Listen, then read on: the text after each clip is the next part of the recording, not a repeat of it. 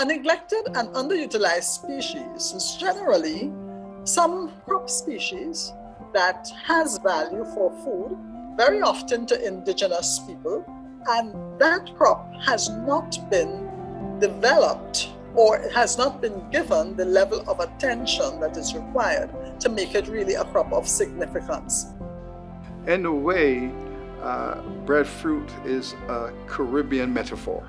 In the case of Jamaica, because it entered really as a food to save the poorest of the poor from starvation and malnutrition, and the poorest of the poor next to the animals, the livestock. So breadfruit enters into that lowest ebb of the nutritional structure. It's absolute nutritional diversity. You can feed the enslaved people. You can feed the animals. And on the plantations, the slave owner has horses, sheep and goat. The stigma still persisting, and stigma against food, which is just so ridiculous. As long as it's beneficial to our health, we are not to be ashamed of consuming breadfruit. 30,000 miles that breadfruit had to travel from the South Pacific around the Cape all the way into Jamaica. But 30,000 miles to feed 300,000 people is worth it.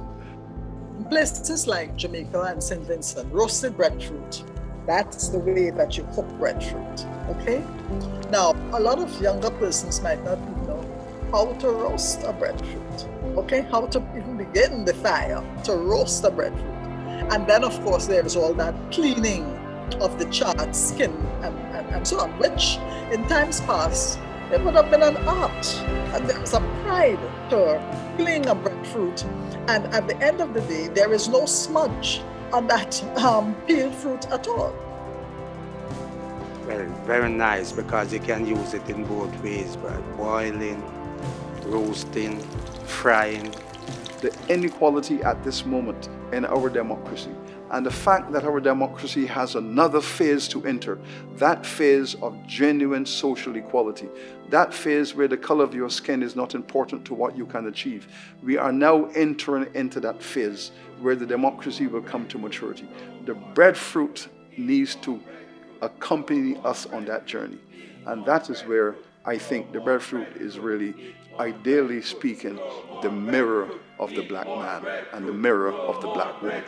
Eat more breadfruit, grow more breadfruit, eat more breadfruit.